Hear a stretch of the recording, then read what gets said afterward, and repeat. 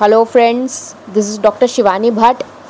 Today we'll be talking on how to prevent ledge formation.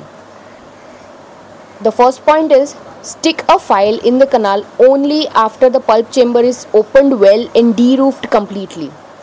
Always start with smallest files first.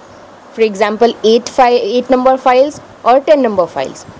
Pre-curve all hand files that go in the canal because a pre-curved file is a smart file and straight file is a dumb file. Pre-curved file is less sharper and can easily slip through the narrow curvatures of a canal more efficiently, thus no ledge formation.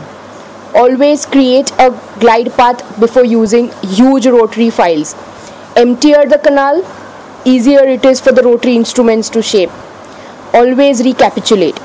Go to the lower number file after the use of every higher file to prevent accumulation of debris. Maintain patency and prevent ledges. Keep irrigation on after every file that goes in the canal. Use hand files which are new and dispose the older ones more frequently. Curvier the canal, smaller should be the taper, especially in the last 3 millimeters, that is the apical third. And remember, friends, there are no shortcuts to success. Have a safe journey to the apex. Happy endo.